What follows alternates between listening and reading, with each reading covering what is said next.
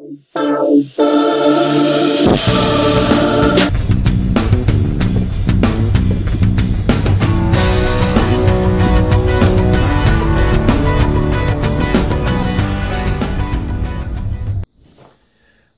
welcome back to the Wandering Photographer. Where am I today? Well, I found another little place to wander to. It's always great to find new inspiration for my photography shots and all, which are piling up and away. And they're not staying on my laptop, they're not staying on any digital devices. All the photographs I take, which I like, print them, put them in the attic or the loft, put them somewhere where they can be found when you're dead and gone, because all this media, all these mobile phones would take hundreds of photographs and people showing them, you all disappear. Change your phone, you change your laptop, you lose all the stuff in your laptop. Even the stuff you back up on backup will get lost, and even stuff, I have an awful lot of stuff on cloud, and even that will eventually get lost somewhere along the line, because technology changes and something better will come someday down the road than cloud. So print them, the ones you like, put them away, always write on them, on the back of them, some reference to where they are, because I can remember my mother taking photographs years ago, and on the back she had just where, dates, what it was about, and otherwise you're looking at something going, Jesus Christ, where was that, when was that, is that me granny or not me granny? Right, now look where I am today. This is a little room I'm in, okay, this is the whole house. Someone lived here. Got 3 windows, fireplace, roof, 1 window, 2 windows, 3 windows. Now, I know some people live in camper vans and stealth vans and all that and go around. I think they have more room in a stealth van or a camper van than in this little place here. But this place has history. This place is part of an old church. And geez, if you can't get a photograph here, well, you may sit down and think about doing something else to occupy your time.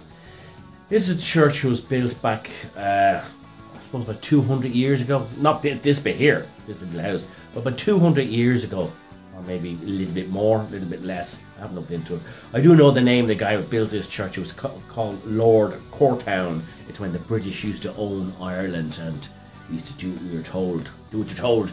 They were in Ireland for 600 or 800 years. It took 800 years to get them out until 1916, the big rising, and bang, bang, bang, blood was spilt. And then in 1922, another war, civil war, when the Brits leave everywhere, like India, wherever they leave, there's always a civil war on afterwards. So there was one here, so we started fighting ourselves afterwards, looking for the power and all that. But this was built by Lord Courtown back in the day, and he had this massive house down the road here, and there's not even a stone left on it. But this church he built is a private church for himself and for all the people who used to work on the sites. It used to own, you know, hundreds and hundreds and hundreds of acres, and it was like a little industry, but he just happened to live in a house which is probably about 3 times bigger than a normal hotel. But he's dead and gone now. Look where we're going. There's a church Lord Courtown built.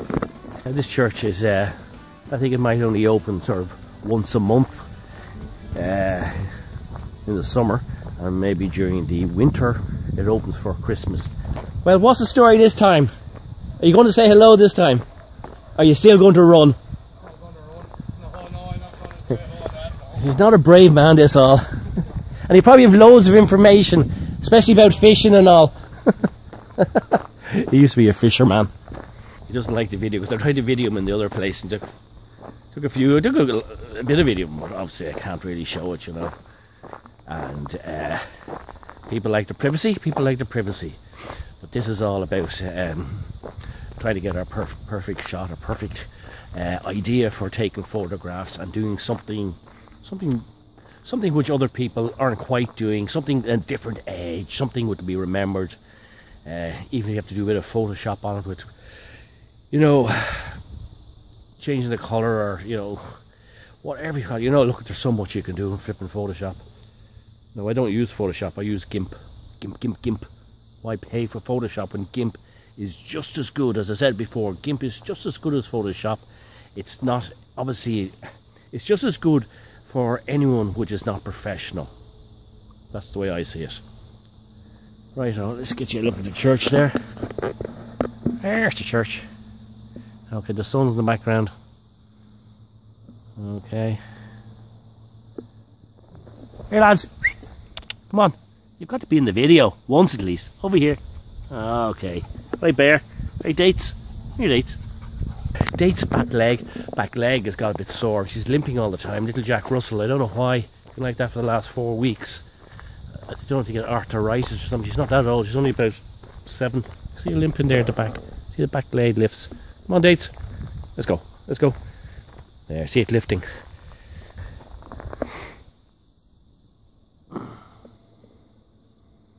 I reckon you get good shots with that. And the nice thing about this is you can come down here, and there's never anyone here. Come down in the winter, summer, whenever you come down, never anyone here. It's pure chance. We saw the fisherman going down there. He came down to water some of the flowers. So obviously there's people coming and going just to maintain the place and cut the grass and all that. You know, volunteers and all.